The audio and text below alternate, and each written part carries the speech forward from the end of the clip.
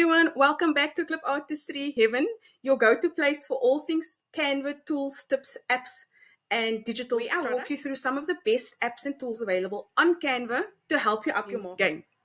I'll show you how to connect MailerLite to Canva. It's super easy to export all your designs from Canva straight into MailerLite for things such as newsletters or any campaigns that you are working on. If you want access to the tool I cover in the series, I've got you. So I will drop the link in the description. It's completely free. There's no cost involved. And check it out. If you are returning to the channel, thank you so much for your continued support. Thank you for reaching out, contacting me, supporting me by purchasing my products. I appreciate all of you. And if you are new, don't forget to hit the subscribe button, like. All right, let's get these two systems talking. In your newsletter, and you need to export it to MailerLite. So I haven't connected my MailerLite to Canva as yet, so this entire process is completely new to me, so we'll do it together. Okay, so once you're done with your newsletter and you're ready to export it to MailerLite, you click on Share, go to More.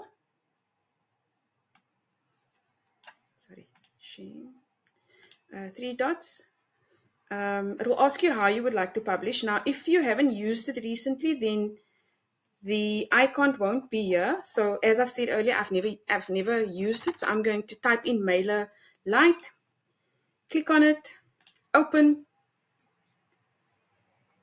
and then it's going to take you to the login.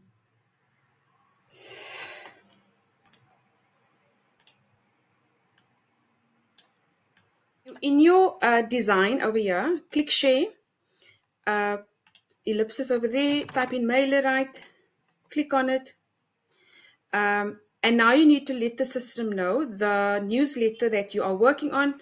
How do you want to, where do you want to save it to? So my images, and then you need to choose whether it is a JPEG or a PNG. In this case, we're going to use a JPEG.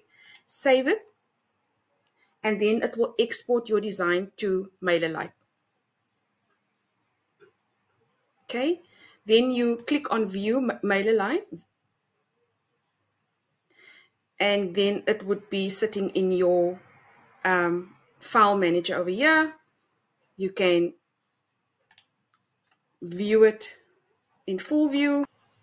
Okay, then it would be saved in your file manager, and then you would go ahead and create your campaign. I'm not going to create the whole campaign now, but just to show you that your file sits in file manager, it's available for you to quickly then create your campaign, select your image, and then take it through the process of publishing your newsletter via MailerLite. So that's it. It's a really simple process. If you've got any questions, please drop them for me in the comment section, and I will come back to you on any support that you need further. Thank you.